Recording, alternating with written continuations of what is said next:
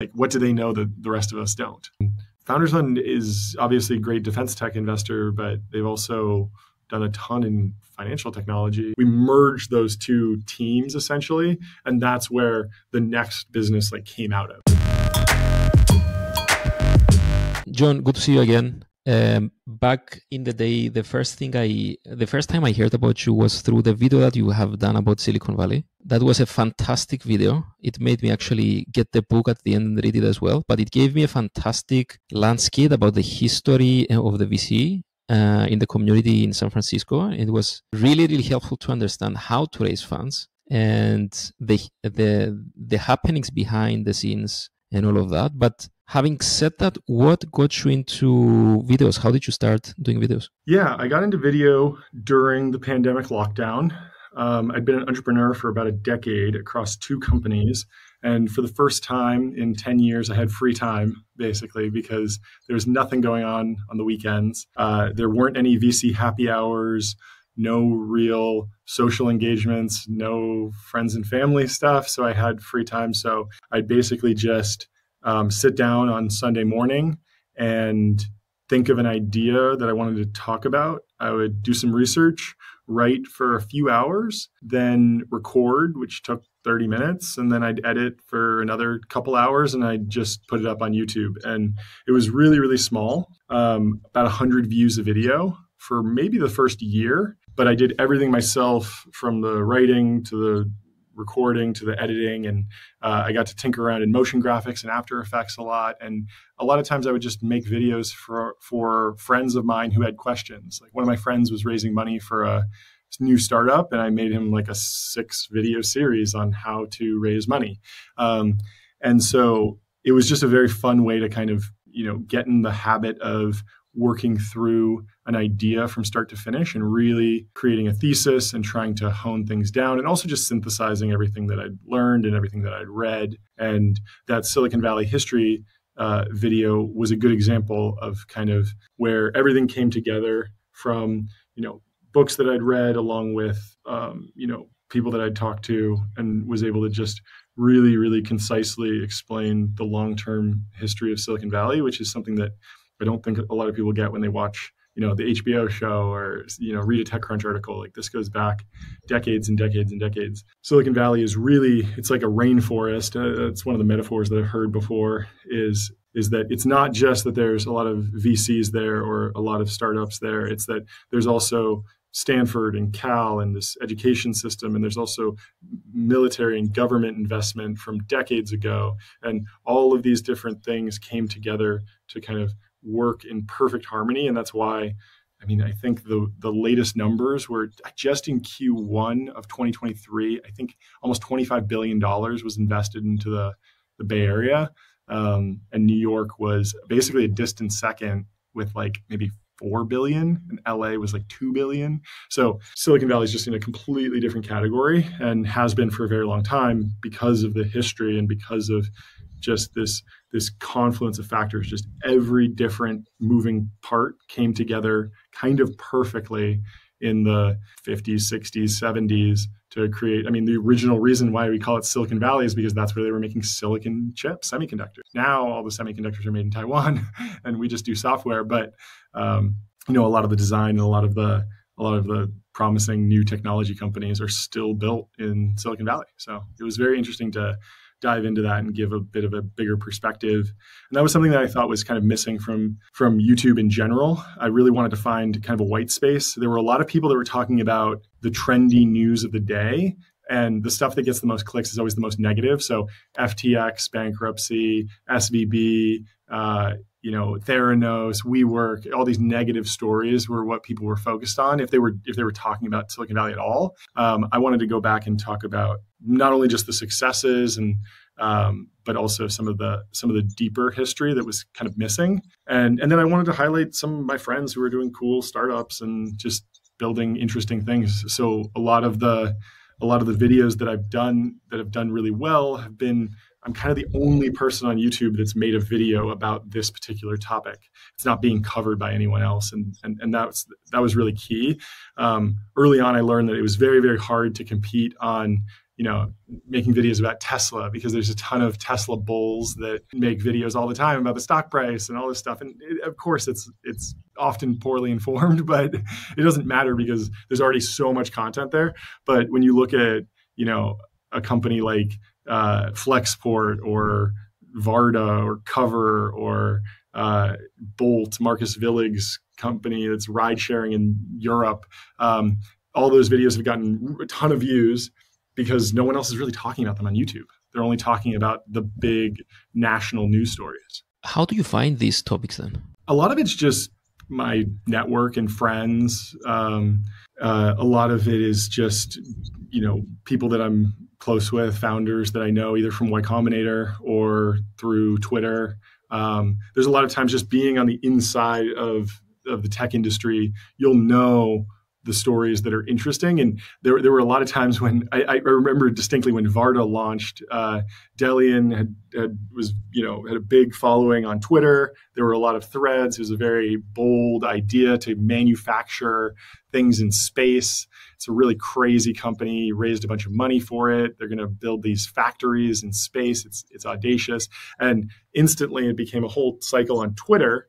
And there were a lot of threads explaining how it works. And people were actually exhausted on Twitter of hearing about Varda because everyone had talked about it so much. I remember one of my friends was like, we don't need any more threads about Varda. We all know about it at this point. But on Twitter, no one had heard, or on YouTube, no one had heard about it. No one knew what this company was. So bringing that topic to a different audience was valuable. And everyone who watched the video on YouTube was like, oh, I've never heard of this company. I had no idea this was happening. And that's kind of the continuous story on YouTube, is that it's just a very different audience, much more broad, much less, tech insiders. They read a lot of newsletters. They definitely on Twitter, and they also listen to podcasts, like the All In podcast, Logan Bartlett's show, Andreessen Horowitz stuff. But there were very few people that were doing YouTube. Gary Tan was basically the only one. And his stuff is great. And now he's merged with YC and they're doing cool stuff. But he was very much doing vlogs and these very chill, like he explains the fundamentals of entrepreneurship. It was great content. So I wanted to stand out from that and not look like a copycat, also because he just has much crazier stories than I do to share. And so kind of the historical video essay, the full story of these important companies was something that he wasn't doing. He was doing a lot of interviews and a lot of personal stories and a lot of wisdom about how to build companies. And I was focused on just a very, very different type of storytelling so that it didn't look like we were kind of stepping on each other's toes. And then we were actually able to collaborate and do a crossover episode, which was really fun. It's been really cool to just see it grow. Does this, I saw so many people sharing your videos over time, especially in Twitter. You mentioned Gary Tan. It's like, I saw him sharing a lot of videos as well. But do you do any specific that to get all that viewership, or at this point in time, basically it became established, people know you? Did you use any growth hacks at the beginning or anything like this? Or was it that it was fantastic content that people really needed to see and there was information asymmetry from Twitter and that moved to YouTube? No, Twitter was useless. Twitter, people are upset about Twitter, blocking Substack links and whatnot. But Twitter has never been a driver of YouTube views for a few reasons. I mean, going back years, way before the Elon stuff, Twitter had always nuked links that deprioritized links in the algorithm that would take you off the platform. And that makes sense. That's the same thing with LinkedIn and Instagram. All of these platforms, they don't want you to leave the app because once you leave and you go to a different app, then you're not using their app, you're not seeing their ads. So that was always the case. But even if they didn't, no one wants to click on a tweet that they're there kind of scrolling casually while they're waiting in line at a restaurant to get a sandwich or something, and then watch a 20-minute, YouTube video about some topic that's super deep and has music and voiceover and graphics. Like, you need to be much more engaged. It's a completely different frame of mind watching a YouTube video versus engaging with a tweet. Substack makes sense because you're already reading on Twitter. You click a link, you open it up, maybe you read the a bit of an article or the whole Substack article. So that flow kind of worked. But YouTube never drove drove or Twitter never drove YouTube views. And I only had about 1,000 followers on Twitter when I started YouTube, and I quickly eclipsed that on YouTube.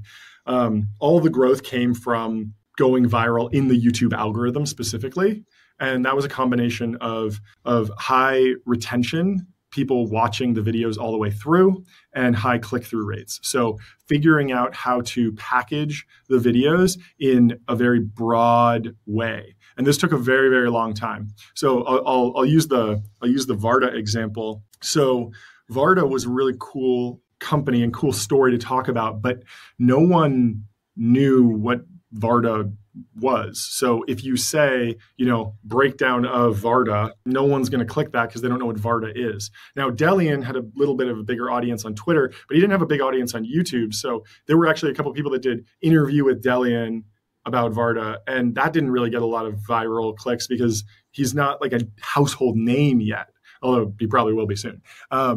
But so framing it in the broadest sense, like, this is the future of space manufacturing, something like that is something that anyone can grab onto. And so figuring out how to frame these stories in really, really broad contexts. Like for Bolt, I was talking about Marcus Willig, the guy who built kind of the ride sharing company in Europe. The title is just Europe's Youngest Billionaire, because everyone knows Europe, everyone knows young, everyone knows billionaire. It's an interesting hook. We don't even talk about the company's name really in the title because not as many people know about it. The logo is in the thumbnail, but it's very broad and accessible. So anyone can click on that, and then once they're in the video, they can say, okay, I actually want to know this person's story. I want to know how they did it.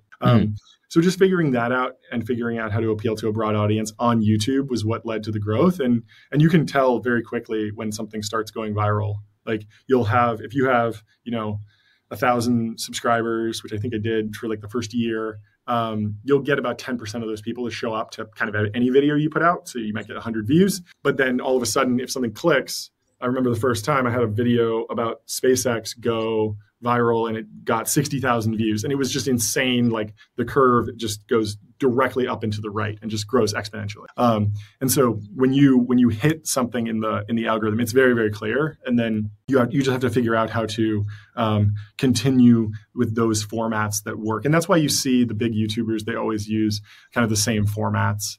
Mr. Beast will say like, I gave, $1 million to, someone. I challenged this person to do this. And every YouTuber kind of goes in these cycles where they find specific titles and thumbnails combinations that work, and then they double down on what works and they do a lot of content around there. It can get a little stale after a while if you're doing 20 videos about the same thing. But once you find kind of a pattern that works, cashing in on that is really, really valuable. So one is the title to get people to actually click on it, but then how do you get them to stay? Is it, I've seen you make the videos much shorter, you have a lot of, you remove all the pauses and all that, but do you have something specific there to keep the engagement? There's a couple things. So there's a bunch of interesting strategies. I think the biggest thing is in the title, you need to tell the entire story in the title. So the best example that I have is I wanted to make a video about Microsoft acquiring Activision and how that had an impact on Facebook's attempt to build the metaverse, because even though Zuck had been talking about the metaverse the most, Microsoft had a ton of gaming assets and could potentially, they own Minecraft, so they potentially own a lot of the intellectual property and potentially some of the games that could undergird the development of the metaverse. And of course, they had augmented reality glasses as well, and a couple other projects they were working on. So the way to kind of inject drama in a story was I used the title "Microsoft Just Killed Zuck's Metaverse," and so that's very dramatic. There's a clear protagonist and antagonist. People feel very strongly about Microsoft. Some people hate Microsoft and they love PlayStation. Some people love Facebook or hate Facebook. So layering in that drama and telling you the entire story and the entire core conflict in just 5 words was really, really key. And using really, really broad terms. Like I didn't use, Satya Nadella. because he's not as much of a household name as Microsoft is. And I actually use Bill Gates in the thumbnail, even though he's not actively running the company, but he's more recognizable as a face. And then in terms of Facebook, it was confusing because there was Facebook and Meta at the time. So just saying Zuck is more broad because everyone knows who he is, even though there was some confusion over, if you use the word Meta, are you talking about the metaverse broadly? Or are you talking about that specific company? And if you talk about Facebook, are you talking about the website Facebook or the app or like the whole company? So that was a little bit more confusing. So finding a term that anyone could understand is really, really key there. And then once you're in the video, it's really important to keep people watching. And so you try and do things like tease what will happen. So with that video, I kind of tell it in 3 parts, and I tell you up front, like there are 3 key strategies that Microsoft's employing to build their version of the metaverse. And we're going to go through them one at a time, but I don't tell you what they are. So you need to kind of stay to the end to hear the full story. Mm. If we go back to Silicon Valley that you mentioned earlier, was your the first company you started that you went through Y Combinator? Yeah, the first company that I started went through Imagine K-12, which later became part of Y Combinator. You had Jeff Jeff Ralston and Tim Brady. And so it had some overlap with the YC partners, and it was structured the exact same as YC, and PG came and did a talk, Paul Graham, and it was very similar, but technically separate. But my team was living with a YC team out of an Airbnb essentially.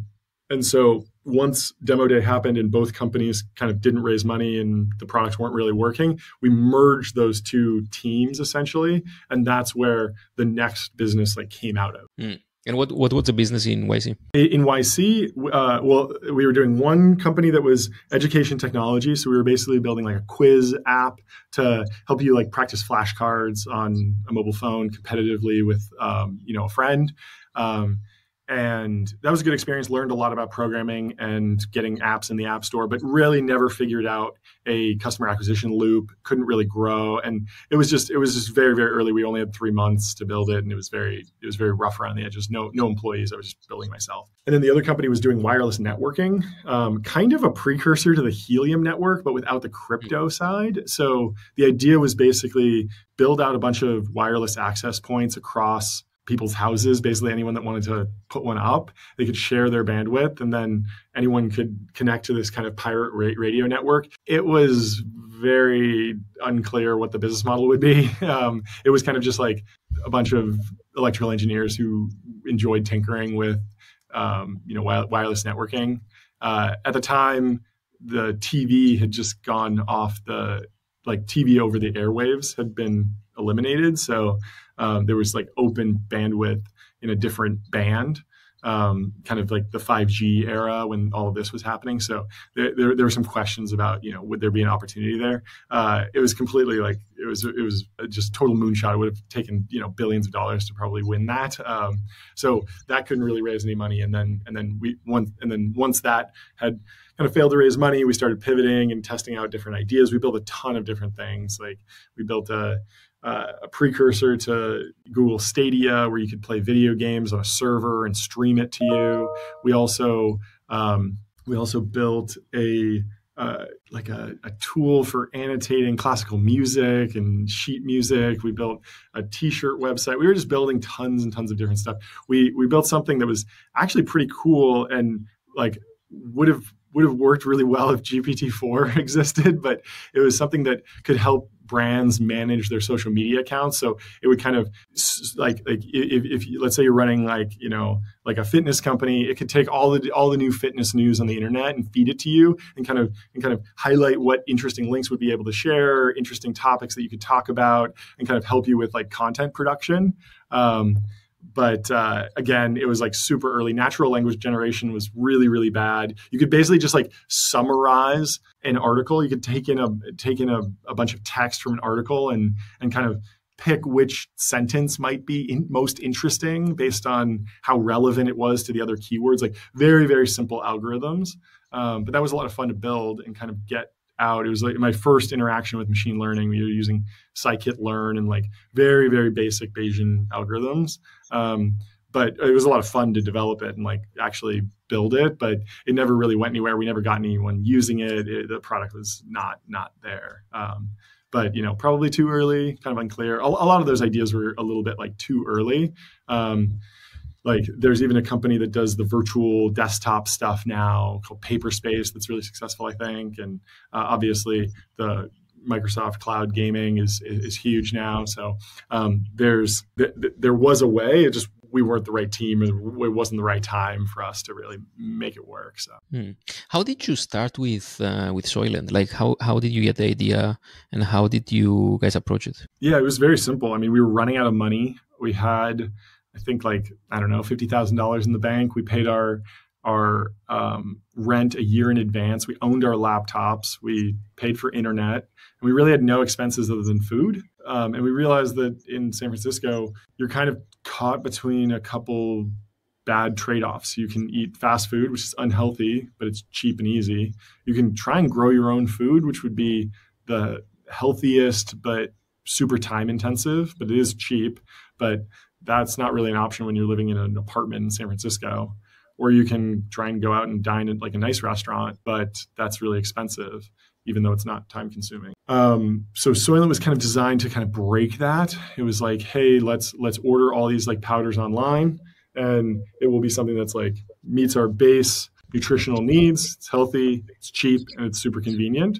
Of course, you're sacrificing on like taste and experience, but that was something that we were willing to sacrifice on because we just wanted to work and program basically. So, and then as soon as Rob came up with the formulation, a CEO, the co-founder, and started talking about it online, everyone was interested, and we had like 10,000 signups in a day. It was like very, very clear that this was like going mega viral, and like we should focus on this 100% of the time, and we should skip everything else because this was. Why was it going viral though? Did a lot of people in SF know about it? Did you speak to people? Like, did you use any strategies for that?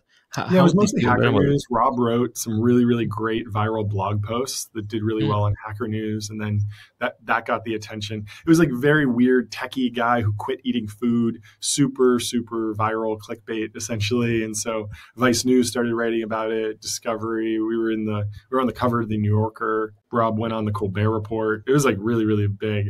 And basically it came down to like an age-old marketing tactic. We didn't know this at the time, but Ogilvy, one of the fathers of modern marketing, had this theory that if you're trying to sell, like you need to do a stress test if you're trying to sell something new. So his idea was if you're trying to sell glue is a very boring product. It doesn't look attractive. It's not like a car, but it's not fun to look at. And everyone wants to know, is this glue strong? So really the way to do it is to show them a stress test. So he had this campaign for this French glue company where he took the spokesperson and he put glue on the bottom of the spokesperson's shoes and then glued them to the ceiling. And so it's a very high stakes scenario. If the glue doesn't work, the spokesman is going to fall and break their neck. And so you can't look away because it's this daring feat of, high risk, and it's very intense. And so at the time, so you can't look away. You're watching this person who might fall at any minute, and they don't, proving that the glue works.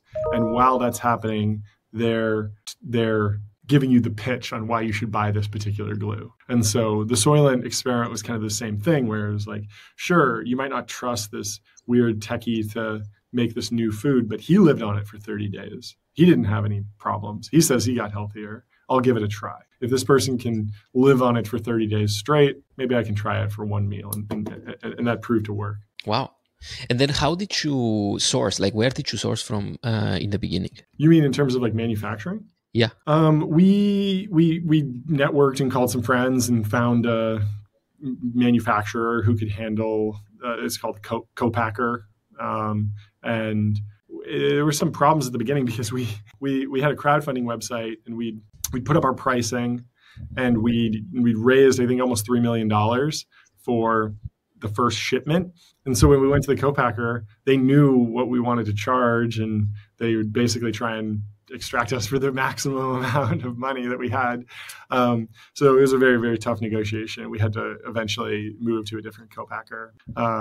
But making direct to consumer products, like making these products, is not difficult. There's plenty of manufacturers. It's part of the problem of why it's hard to build a business in that space, is because it's pretty easy to actually get set up and build something with your own brand on it. It happens all the time. You see people launch all sorts of different products, and it's always just because, oh, there's a manufacturer out there that can make it, for cheap and, do a small run. So yeah, but it actually, when I was in Cyprus, I was hearing about Soylent all the times. Yeah. So basically, you reached audience in the other side of the world. This is how the internet. Yeah, and then also Soylent grew to be quite big as well. How were you thinking at the times? Like you raised a lot of funds as well. What got you to the finish line as well? Was it that you're thinking there is a limit to Soylent, or how were you thinking at the end? Yeah, I mean, at the time, in the early stage, we were just thinking like, oh my God, something's working. Thank God. Like, this is like so much better than just launching product after product that just fails and gets 50 users and is terrible. We actually have something that people want to buy. That's great. Let's just keep doing that as long as possible. Then, the fundraising was really about like, okay, let's take on the larger food manufacturers. Let's go after, Nestle. Let's try and build a really, really big business here.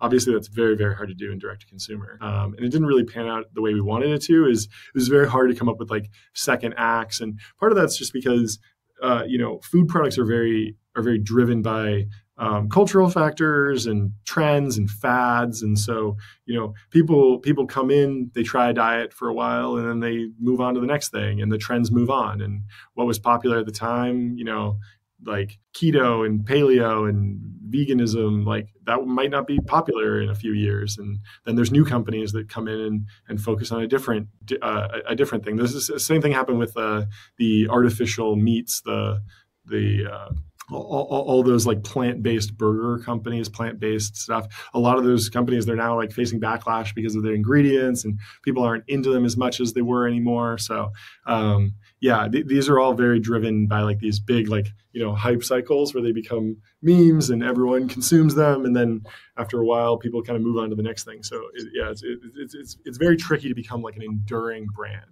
It's a very delicate balance. Yeah, being into the space, I've seen it's always a cycle. It goes from when I was younger, it was like high protein, low carbohydrates. Then it became ketogenic. Then it became fasting. Then it became something else. It's like it's changing every year. So if you are a brand, it seems very difficult to build something there. That's very interesting. And then what did you do afterwards? Like, how did you came up with the idea of Lucy? Yeah, so it had been a few years at Soylent, and we wanted to do something different, and we wanted to focus on something that had maybe more of a moat. And we noticed that Nicorette had been on the market for 40, 50 years to help people quit smoking. It's a nicotine gum, and modern consumers weren't really using it.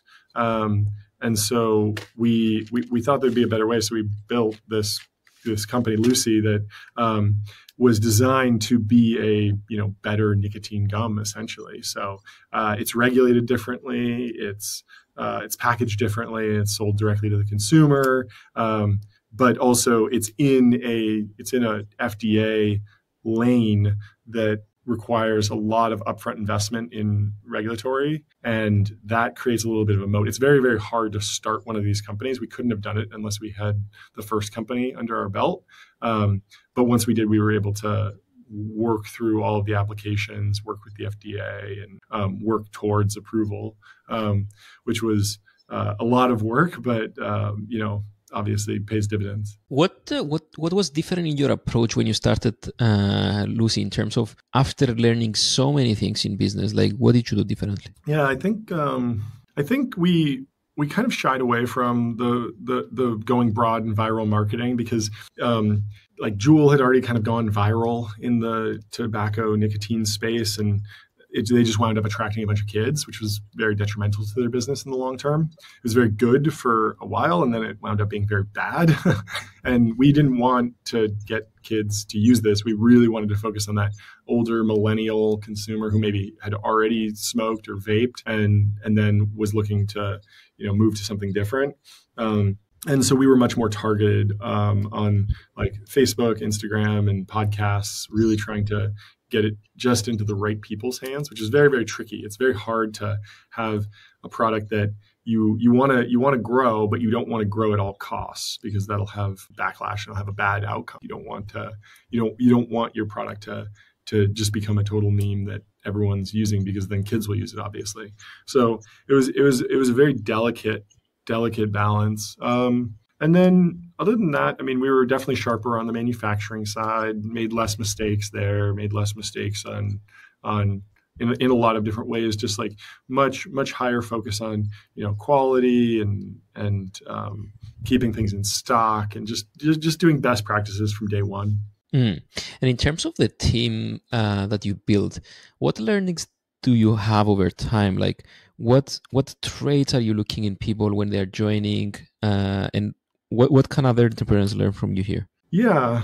I mean, we kept a lot of the same team. I think 4 of the core people at Soylent came over to Lucy. And then, and that was kind of like our first 4 people, basically. And then as we grew, we were definitely hiring for, flexibility, because we knew that there was going to be a kind of a pivot point where we'd move from direct to consumer to retail. So having the ability to actually change how the business works over time and be flexible in that regard was important. We're also just focused on people who are really, really good at leveraging existing tools. Like e-commerce has come really far. You don't need to build all that much. So just focusing on, finding someone who's a generalist software developer who can use Shopify and use the existing tools to kind of get the most value out of these things, instead of rebuilding everything from scratch. Really, there was a whole trend in like 2012, 2013, where a lot of these direct-to-consumer companies would build, huge systems, all by themselves, like Dollar Shave Club and Birchbox. All these companies had built like kind of their own e-commerce stacks, and they were just really, really difficult and basically unnecessary, especially now that Shopify is so good. It's really, really unnecessary. So we really tried to lean into the existing platforms and keep the company lean. And even today, I think we're under 10 people. It's pretty small. And then you recently joined Founders Fund as well. Yeah. How did this come about? Did you reach out to the folks at Founders Fund? Did they reach out to you? How did this start? Yeah, I'd done a podcast with them, and I'd spoken at one of their conferences, and was just kind of generally friendly with a bunch of people at the firm. We'd pitched Peter in the past, and we pitched the team there in the past, and kind of knew some folks over there. Never got aligned on an investment, but was always kind of a friend of the fund. And then they were looking to kind of do some interesting new things with video, and I'd built up this YouTube channel, and so it seemed like a fit. So they reached out to kind of chat about what doing something on video would look like, and coming on as an entrepreneur in residence seemed like a good fit, where I could kind of come in, build a YouTube channel, focus on covering their companies, but just generally be an asset to the brand team broadly. And it's been really fun. It's only been a couple months, but been very focused on the work that they've done in defense specifically, because even though I don't know all that much about it, it's really fun to learn about it. And they've been investing in defense technology for decades now. Like Palantir is a huge success that no one really talks about in the venture space, but Founders Fund they incubated that company essentially, and it's a publicly traded multi-billion-dollar company. And then SpaceX obviously was people don't think about it as a defense company, and it's not, but they sell to the government a lot, and they put a lot of satellites in space. And Founders Fund was basically the first institutional money into the company, and then they're doing it again with Anduril, where it was incubated by Trey Stevens at Founders Fund, and the company's grown a ton, and now they're doing a ton of work with the government. And so there's this interesting arc where Founders Fund is been for decades, like really one of the best defense government technology partners. But it's completely under discussed. Like no one really puts 2 and 2 together. And so I thought it'd be a really interesting opportunity to kind of tell that story on YouTube and try and highlight some of the stuff that they've done, because it's really impressive. I think it's really important work. Still haven't figured out exactly how to tell that story fully. it's definitely like a big branding project, but it's been fun making videos about Anduril and kind of getting to know the team there and understand how they think through things. It's a really fascinating company. In the first, you mentioned that you pitched Peter Thiel in the past. In the pitch that you've done, what do you remember? How did he approach it, and what do you remember from that? Yeah, I mean, it was a great conversation. He's just very, very good at understanding business. I mean, people get caught up in all the different philosophy and politics and all sorts of stuff. But at the end of the day, he's just a brilliant business mind, and he very, very quickly understood our business and what we should do. And he gave us some very good advice. And then we didn't take it, and because we listened to other VCs, and it was the wrong thing to do. So I was always left with this thing in the back of my mind, like, oh wow, we should have listened to Peter. And so he's always been someone that I've looked to as just a really thoughtful individual in the business community, and someone who really, really understands entrepreneurship and building big businesses. And so, I think the biggest thing is a lot of Peter's thesis is around defensibility and moat building. And there's a few ways to do that, intellectual property, brand building. Those are very difficult from the venture capital mindset. More often you see network effects or economies of scale. And so, just being really realistic with does your company have that, or are you building towards that? And that's kind of the story of, SpaceX. SpaceX doesn't have a network effect, or they don't really have a brand. If you need to put a satellite in space, you're not going to pay more for a SpaceX rocket just because it's cool. It's not like a Bugatti or a Ferrari or something. You're going to do it because it's cheap and they've figured out how to do it most efficiently, and they've just created, incredible economies of scale. So being really realistic with yourself and your company about, okay, am I building towards something like that? That informs the financing strategy, in my opinion. You shouldn't raise a ton of money and go super big unless you actually have a thesis around how you'll capture a disproportionate amount of value in the market. But also you raise from some of the best investors in the world in the past. If Peter Thiel told you something nobody else told you, I'm wondering, where does this come from? Is this from his experience? Is this from what is from your interactions with him? What do you think? Yeah, I mean, I think he's an incredible entrepreneur. PayPal, Palantir, bunch of other companies. He's also built big organizations. Founders Fund is, at the end of the day, a company that he built, and it's wildly successful, even though it's a venture fund. And then I just think he's very, very diligent about thinking independently, and he just really, really avoids herd mentalities. And a lot of that goes back to his time at Stanford and working with Rene Girard, the philosopher who talks about mimesis and mimetic desire, and how humans tend to think in these patterns and in groups. And so he's just he's very good at just putting all of that noise aside and just making up his own conclusions. And then, he's just seen everything in business. He's seen so many companies. He's probably invested in, 1,000 companies or something. So he's seen everything. But it's a little, I think, he's just really, really, really experienced and really diligent about maintaining independence in terms of how he thinks through things. I was actually looking for videos of Rene Girard, and I don't think you can find many online. Maybe this could be another... Oh, Rene Girard? Yeah. He's done a couple interviews, but he was kind of in the pre-video era. There's a good class on Girardian thought by, I think, a guy named David Perel and Jonathan Bai, B-I, I think. They did a whole course on it. I haven't looked at it yet, but I'm... What videos do you think you're going to do from now onwards for Founders Fund? Yeah, I mean, I'm working on a big video about Anduril, where I interviewed a whole bunch of the team members. That's really been fun and interesting to work on. But I want to move maybe a little bit quicker and cover a broader swath of companies. I've been focused on basically Anduril and defense technology for a few months, and I think it might be more fun to have a little bit faster pace, because Founders Fund has done a bunch of interesting investments in all sorts of companies, and I just really enjoy telling the story of a company from start to finish, even if it's some obscure company that no one's heard of. That's just kind of where I find what I find the most interesting. And so I think I'd like to pick up the pace and talk more about a broader set of topics, broader set of companies.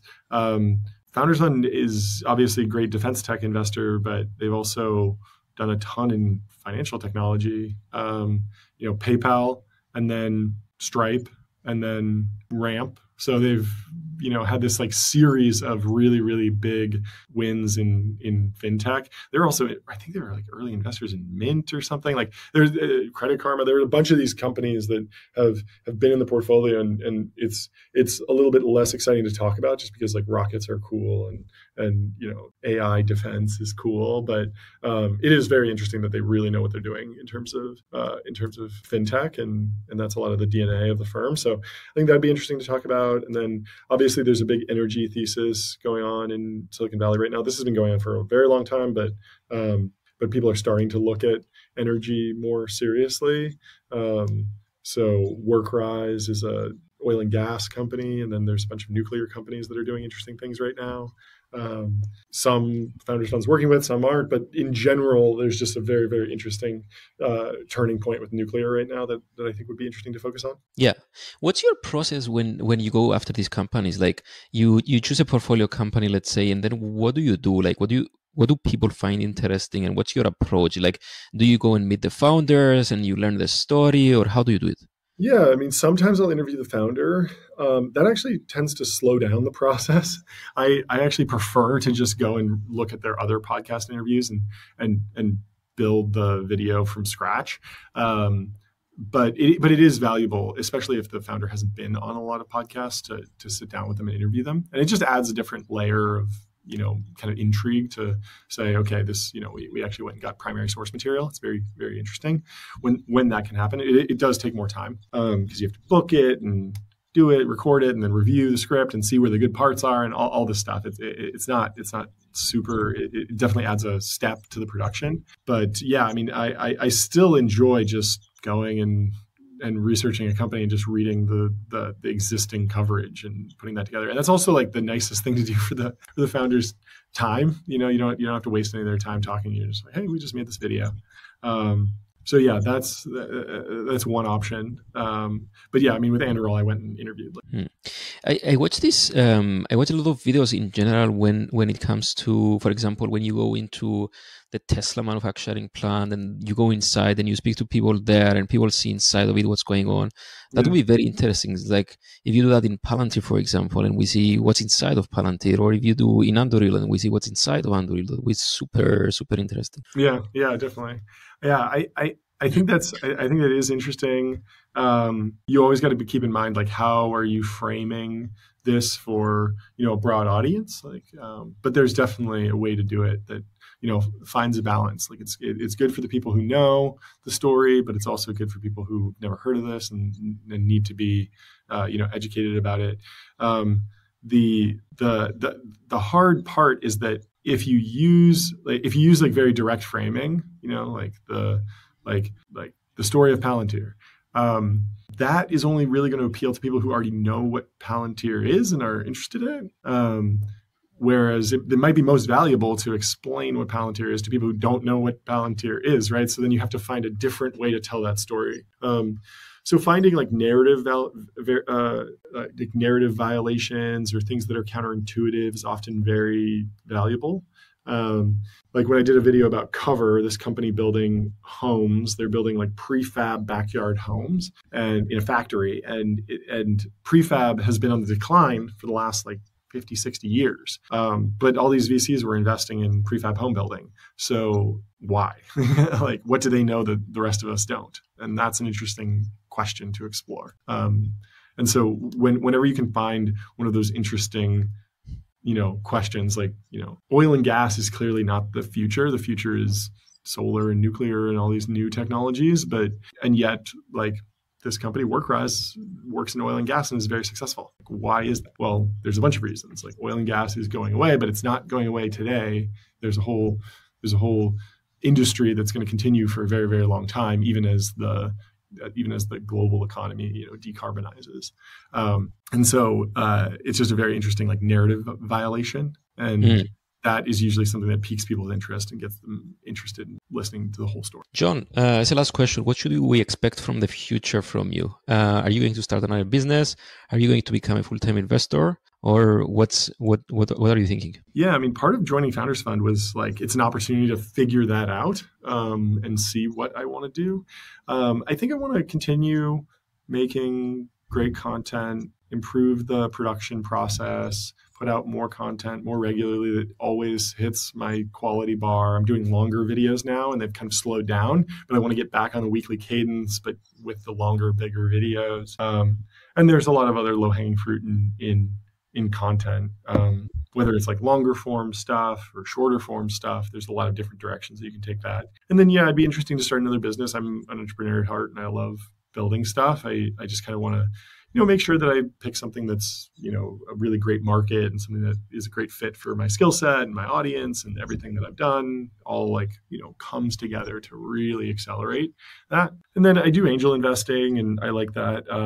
But I'm not really sure where that goes. I'm still kind of figuring that out. What do you usually invest in? I mean, it's been a variety of things. A few years ago, it was software, enterprise software, AI tools. I was really excited about just content AI stuff. So I invested in a few companies that applied AI to very niche content plays.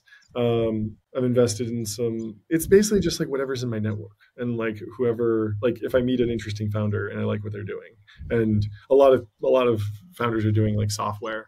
So that's what comes up most of the time. But it's usually just super early stage bets on just founders that I like. I don't have a fund and I'm not doing Series A's or anything. So it's basically just a friend is starting a company, why not support them? Fantastic. John, thanks for the chat. Yeah, this is great.